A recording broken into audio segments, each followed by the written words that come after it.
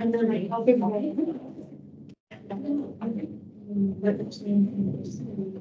Yeah.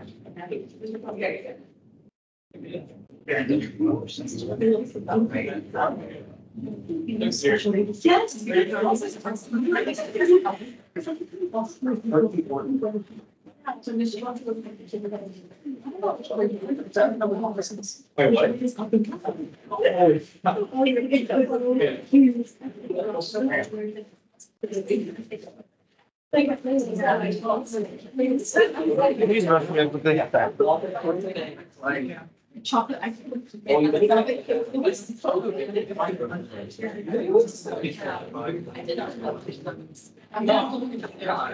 It's the day asking.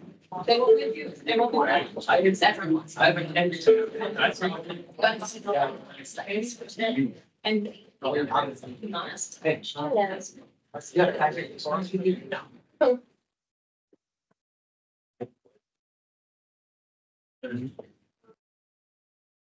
Maybe I told my dad furniture after school, like just talk about how I'm gonna calculate the rest of them. Yeah. Or sometime during, maybe tomorrow during advisement. Yeah. Because I think like so much stuff. Yeah. Well, you know what? You can just figure it out. Just send me an email of like how you want to do it. And I'll work it out. Okay. Hey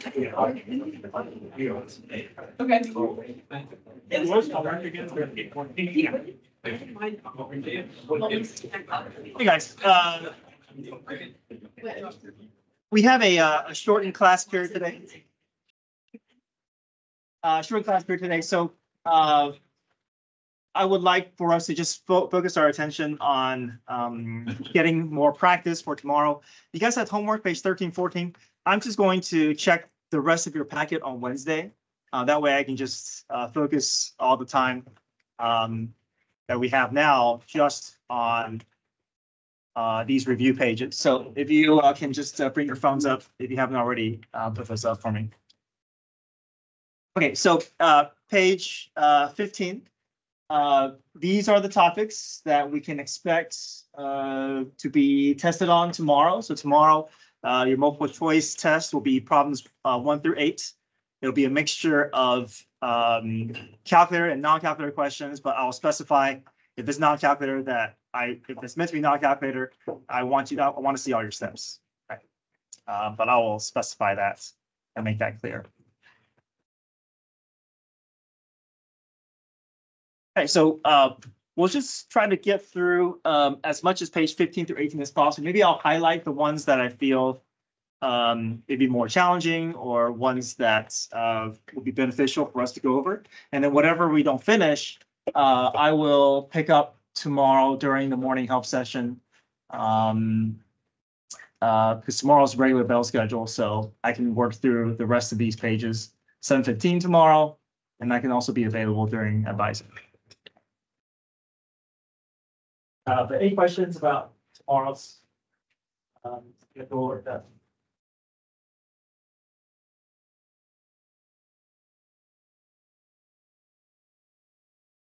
Okay, so number one, if c doesn't equal to 0, then limit as x approaches c equals. We talked about how we want to treat c as just a number, right? And what we can do is just replace all the x's with c's and see what that gets us.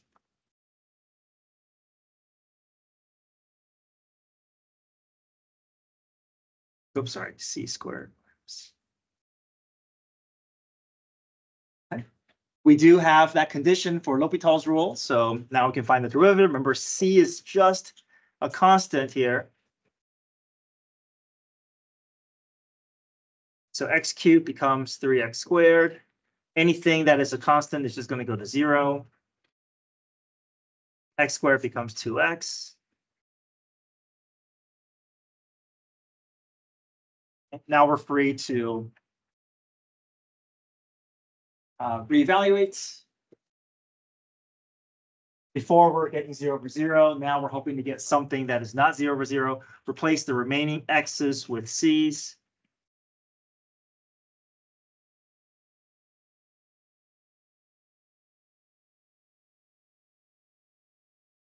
We have something that is not 0 over 0. Again, c is just a constant, so that is a real number. That's our limit. Okay. Number 2. 3x squared minus 4xy equals 1 when x equals 1, dy dx equals. So can you tell me what's involved here? Because this is indicating we got to find the derivative, right? What do you notice that we have to involve here? Product rule. What else? Implicit. Yeah, you see y kind of held within the equation here. It's not y equals, not a nice function.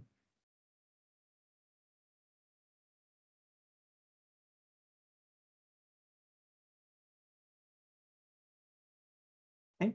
So f prime g plus f g prime for that 4xy.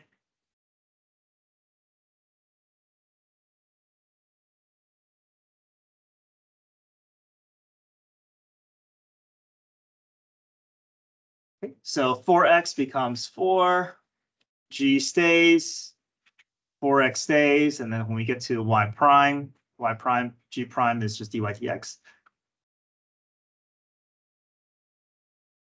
Distribute the negative through. And if we can get that dy dx by itself, we can also, now once we're here, we don't have to solve for dy dx first. What I did was I decided, okay, I need my y value because I don't have my y value. So I went ahead, I reinserted that x equals 1 back into the original equation to get my order pair. And I plugged in before I got dy dx by itself, just so that I can merge values a little quicker. And I was able to get all the way down to dy dx equals 1.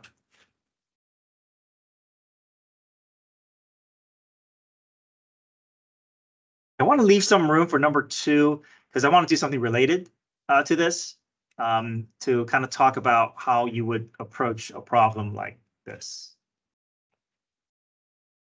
Okay. Any questions with number 2?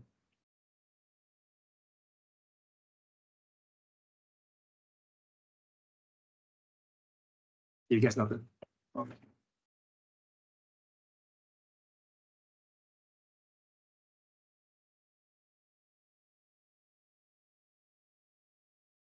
Okay,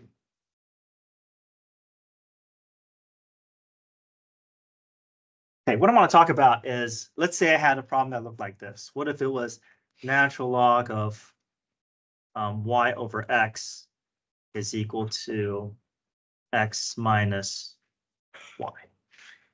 Right. How would we find the derivative here? Obviously implicit, because we have y's mixed into the equation. But before we find the derivative, what do you think could be helpful to do with this natural log of y over x? Okay. So we have some log properties, right? What log property can we apply here? Good. So you know that natural log of a over b can be expanded into natural log of a minus natural log of b. So sometimes within a natural log expression, we want to take advantage of properties so that we don't have to go through such a messy quotient chain rule that, you know, can be unnecessary, especially if we can break them into easier parts. What if it was natural log of AB or natural log of XY? How would you take care of that? Yeah, natural log of A plus what? Natural log of B, yeah.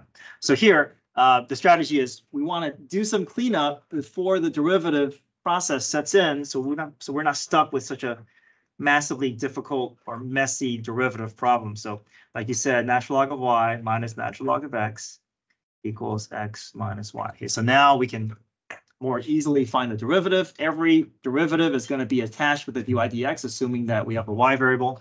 So what do you think the derivative of natural log of y would be? Yeah, u prime over u, so 1 over y times dy dx. What's natural log of x's derivative? 1 over x equals, okay, x's derivative is 1, okay. What's y's derivative? Good, 1 dy dx. I really like having that 1 sitting here. it's not wrong if you leave the 1 out, but having that 1 sitting there allows you to, when you factor that UIDX out, to not forget that there's something there. So now I'm just going to just try to get the UIDX by itself.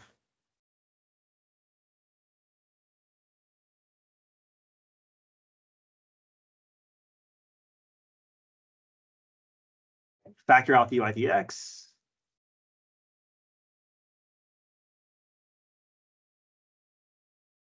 Divide by that messy complex fraction, and we can leave our answer like this.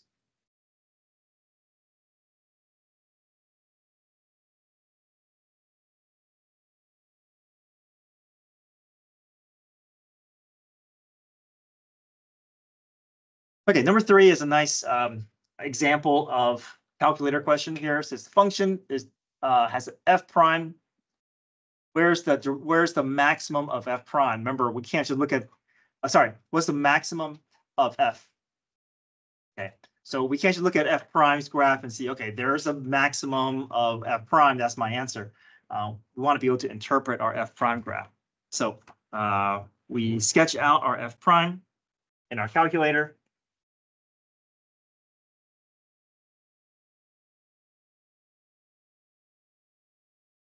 This is what f prime looks like in our calculator. We can't say, oh, there's the peak, that must be the max. It's asking for the maximum of f. So after we sketch out our f prime with our calculator, we find the x-intercept. We put it into our slope sine line. We know what we're looking at here in terms of above is positive slope, below is negative slope. So if we're starting with negative slope, then positive slope, then negative slope, then positive slope, after finding your x-intercepts, then you can tell that there is a relative max based off the arrows at 0.511, right? Because these are relative mins.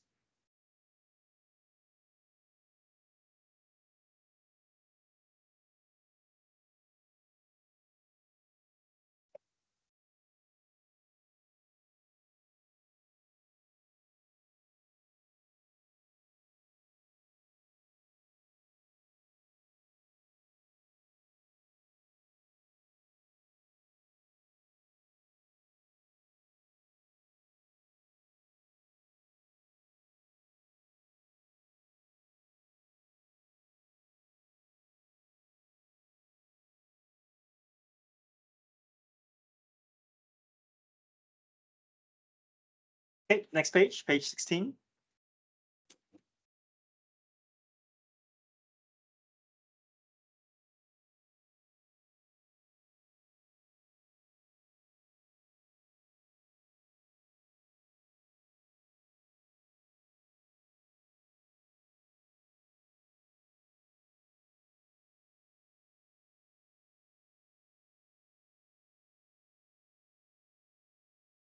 So 16, it says, let f be the integral of h of t, and the h graph is shown. So this is our h function. But it's kind of, it feels like it's hard maybe to see what that clear relationship is. We know that f and h are, there must be some derivative relationship going on here. So why don't we find f prime so that we can see what's really going on here. If I find the derivative of f, that means it's going to strip away that integral, right? Because I know that if I want to find the derivative of f, that means I'm taking the derivative of that right side. So if I take the derivative of that right side,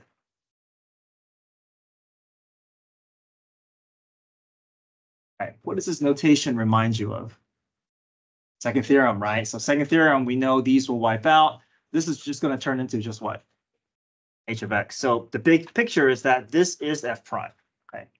Or the graph that we're looking at is f prime, and we want to think of it accordingly as f prime. That means anything above is positive, anything below is negative. So it's asking what could be the graph of f, right? If this is the derivative graph, what is the original graph going to look like? Let me create a slope sine line and a concavity sine line. And if we can get our arrows and our parabolic concave up, concave down, those symbols to show up, I think we get a better picture as to what our actual graph is going to look like.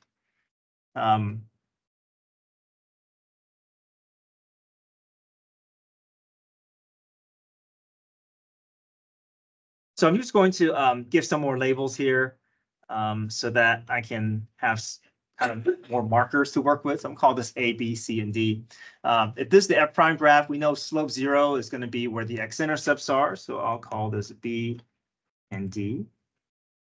We know that anything above is positive slope. So we start off with something that's positive, then we go to negative, and then we go to positive. So we know that our actual graph is going to look like this. It's going to rise, fall, and then rise again.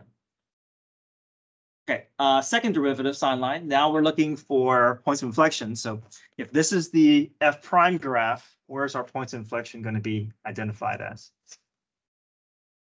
A and C, right? These are the POIs. So I'm going to call this A, call this C. Any positive slope and negative slope is going to translate to concave up and concave down. So we can start off with this being concave up, concave down, then concave up.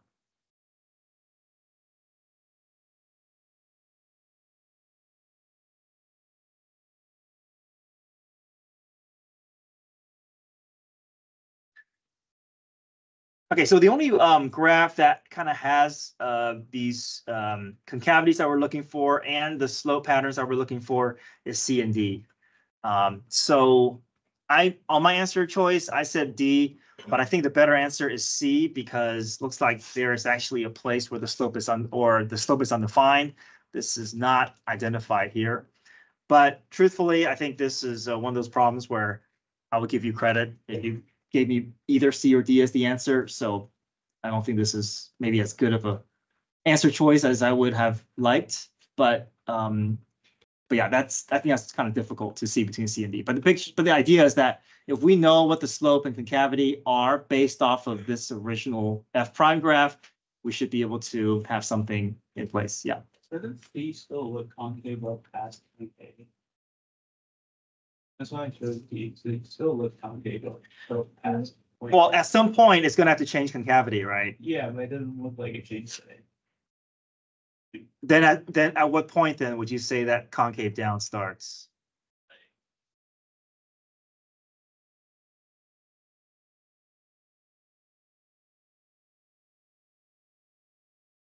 Yeah, so you're right. It's kind of hard to tell, but then the idea is that this is technically a slope that's undefined. Looks like a vertical tangent, and it doesn't look as steep there. But ultimately, right, this is not great in terms of I would have given you credit for either one. I think this is an AP graph problem. This is from a publication, so this is not AP. AP did not College Board didn't write this problem. So looking back on it, I see where it can be kind of hard to tell. Okay, number 5. Okay, the function is given which of the following intervals is decreasing. So anytime I want to get information about slope, I have to first get to the what? Derivative. Yeah, this is first derivative test. Set f prime equal to 0, find your critical points, create your slope sine lines. Okay, try that. See how far you can get with this.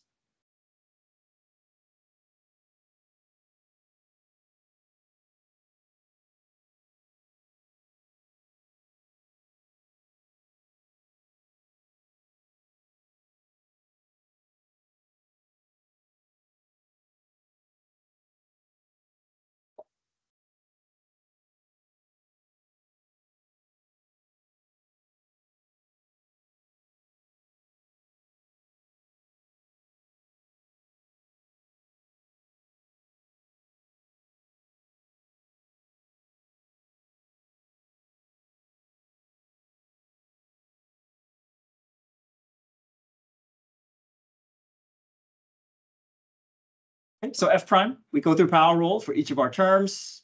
Once we get to f prime, factor out GCF, find our critical points. So 2x equals 0, 4x squared equals 4 squared minus 3 equals 0. There's a plus or minus root 3 over 4, or plus or minus root 3 over 2 if we resolve that square root of 4 in the denominator. We place those critical points onto our slope sine line. We choose values in each subinterval to test. And then we test against our f prime. And then we gather our positive and negatives. So in this case, we see negative. slope, positive slope, negative slope, positive slope. We're looking for negative slope here. So in this first interval from negative infinity to negative root 3 over 2, and then from 0 to root 3 over 2.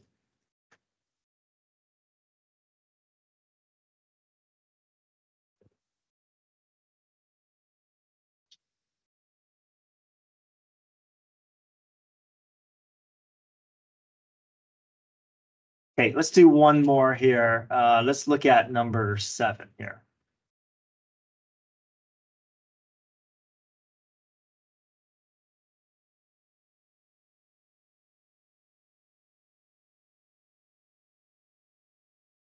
Okay, number 7, this is meant to be non-calculator, so let's talk about these steps here. If I have cosine of u, well, first I want to get the f prime of 1/3, but first let's get the f prime. What's the derivative for cosine of u? Yeah, negative sine of u times what? Times u prime, right? So we got to go through that full chain rule or that small chain rule process or that full derivative process and then plug in 1/3 and then see if we can get it down to what we want to get to.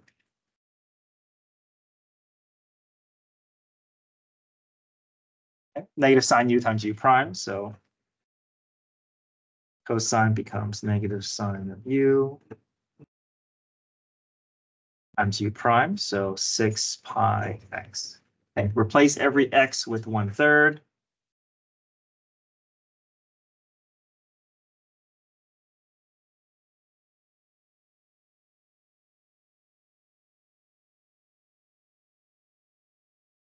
Okay, so we get 3 pi over 9, which is the same thing as pi over 3.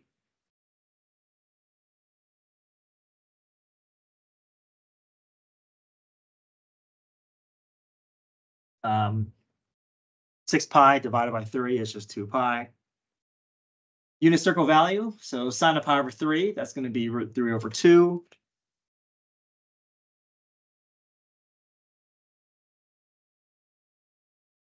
Negative root 3 over 2 times 2 pi. 2's canceled out. I'm left with negative 2 pi, or sorry, negative pi root 3.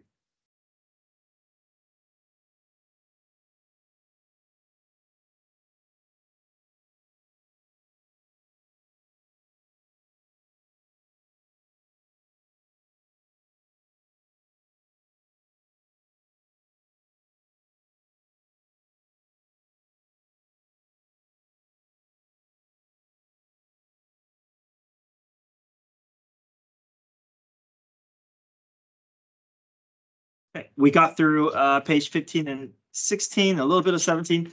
I will, yeah, so encourage you guys to work through the rest of these pages. We'll practice in preparation for tomorrow's test. And then I'll have a help session tomorrow morning, 7:15. All right, can we get your phones? Actually, remind me how you do the clips. I could obviously kind of say. I just can't remember how you got. I'm assuming you put a value there. It's not actually a -1, or you should take the negative. I chose -1 to be a number in this interval to plug into my derivative to figure out what the solution is.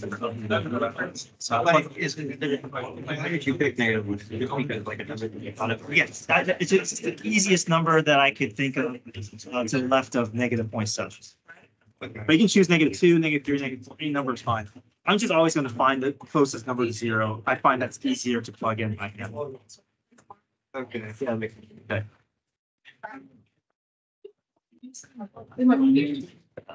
I can't get to my first.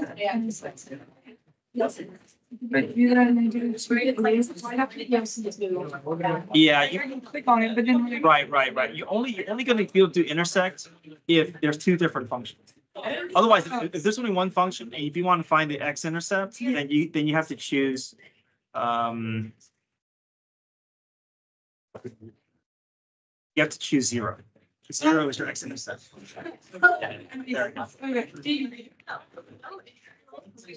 No integrals. Yeah, no integrals.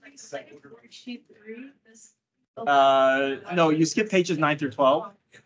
And then the very end of the packet, anything dealing with intervals is out, not until the following Tuesday. So be focused on pages 13, 1 through 8, and 13 through 18, you're good. This one. Mm-hmm. I mean, Okay. 13.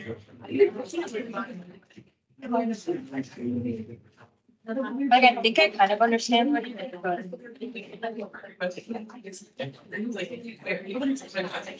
Just that. Yeah. Yeah, I know that. I know that. Sorry, I know that two is my line value. So then here's my. And I can say. Oh, wait. That's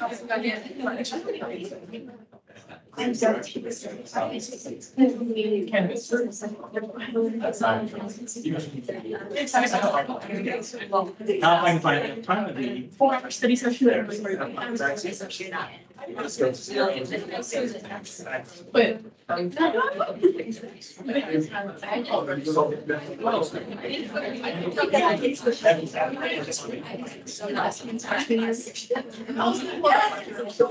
like considering it very well. Last week, last. Get this, like, so it's funny, and I can all say to like 9:30, and I just like, I don't know, that was a bit. Yes, it's either gonna be solved. If you can't solve, then it's gonna be a guessing check, but if it's guessing check, you're just gonna choose. To get the best number.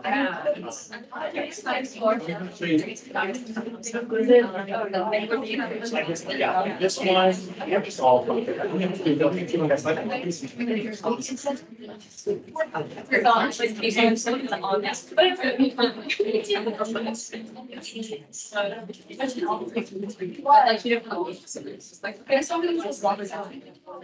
Doing one of our newest. Oh, yeah, I got it.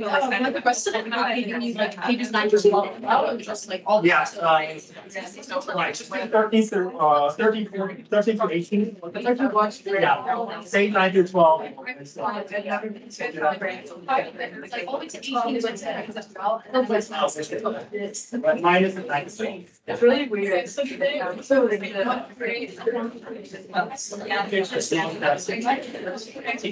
I say that. Great. Yeah. Really fast. Really fast. I am. Yeah. I'm reading, I'm going for a test. Morning health outfit tomorrow. Thank you. Bye. Good day. Good day. Well, that's fine. Say my name. Then fan all six pages, but I gotta find it. Bye. See you guys. Bye.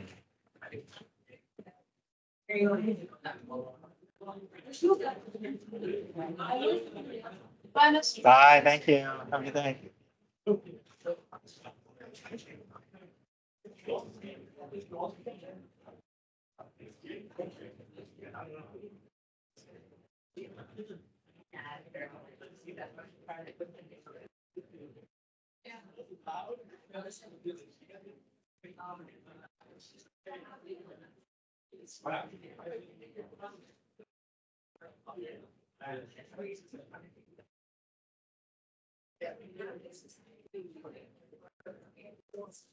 Yeah. That's right.